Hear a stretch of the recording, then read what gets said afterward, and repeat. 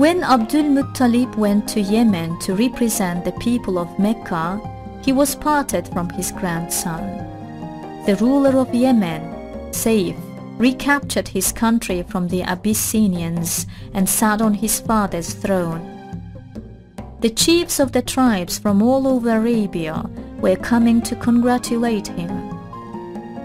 Our Prophet's grandfather went with his people and they were accepted into the palace. Abdul Muttalib introduced himself and the others to the new king.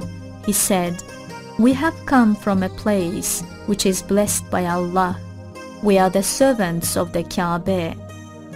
The king listened to him very carefully and then asked, "That man over there who spoke so nicely, who are you?"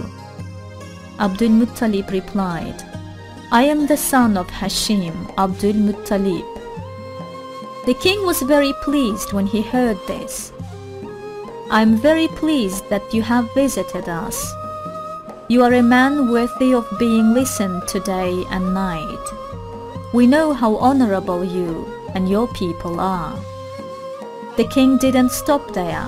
He wanted to show how sincere he was. He asked Abdul Muttalib to be his guest for a whole month, and Abdul Muttalib happily accepted this offer. Abdul Muttalib and his friends stayed at the palace for a month, but during this time they had virtually been forgotten about. They couldn't see the king or given permission to go back to Mecca.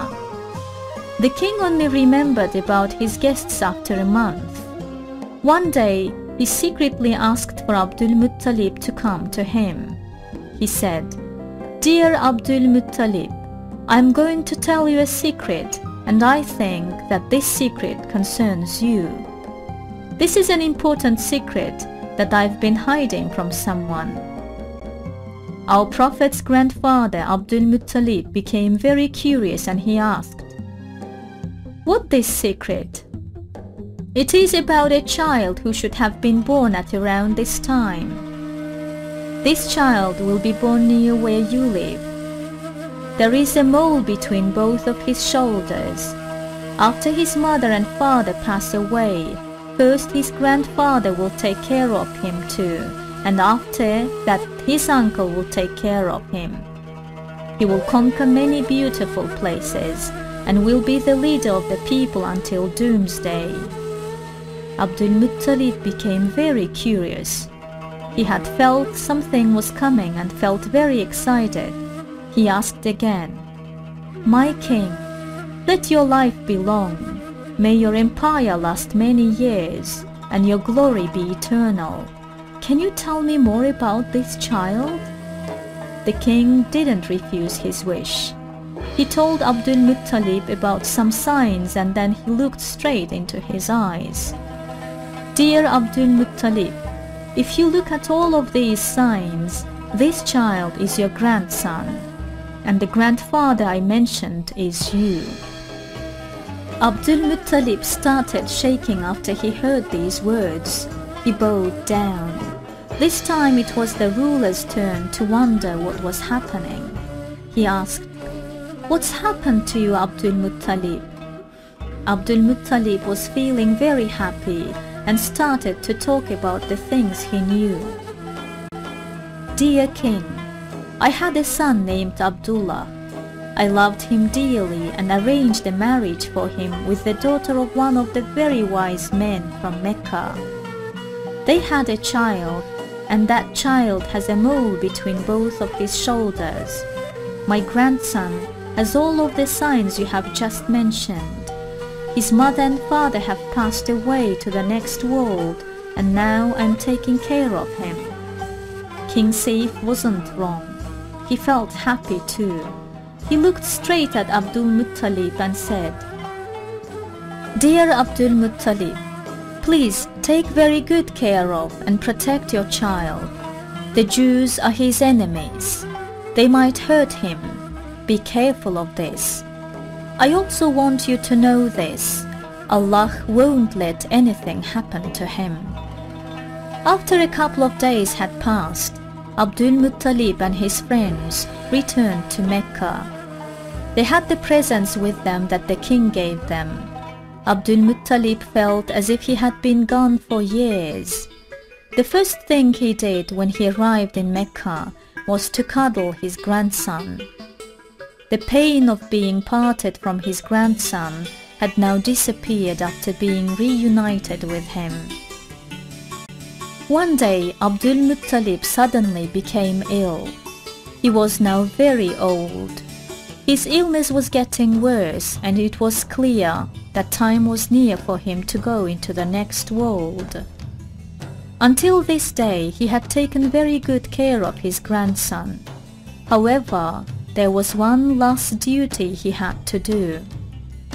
He had to find someone that he could trust with his grandson. He called all of his sons to his house. At first he thought of Abu Lahab, but he was actually a very cold-hearted man.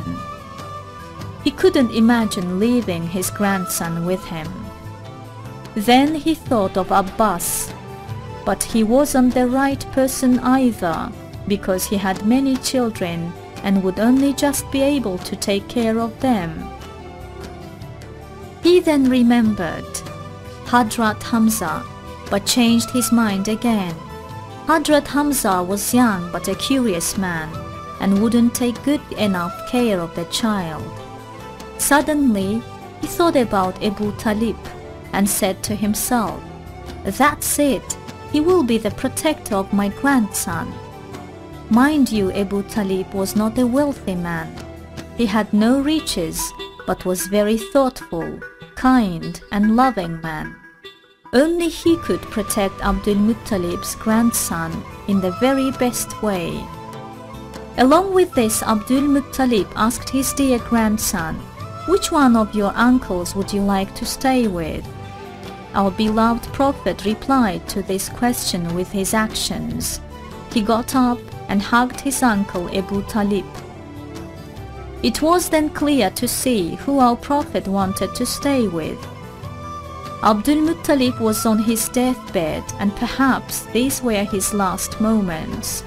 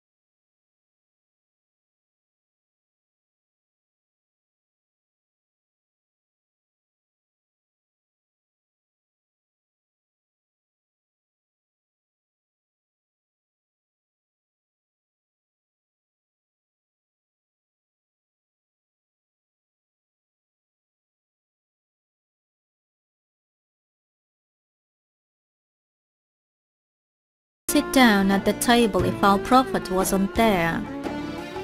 He brought fruitfulness to the table at every mealtime. Everyone who ate with our Prophet would always leave the table feeling full. Sometimes food would be left over.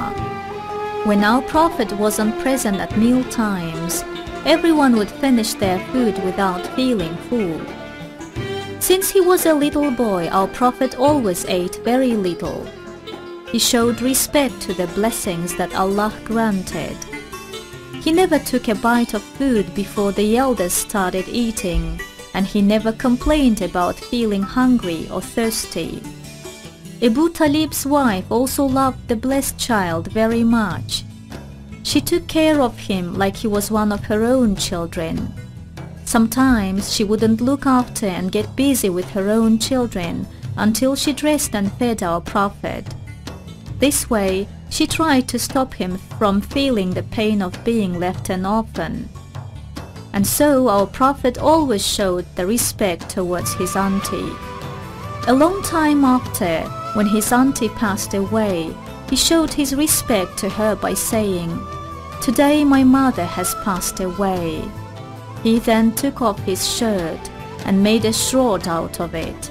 A shroud is what is used to wrap up a person when they are buried. He even went down to her grave and stayed there for a while.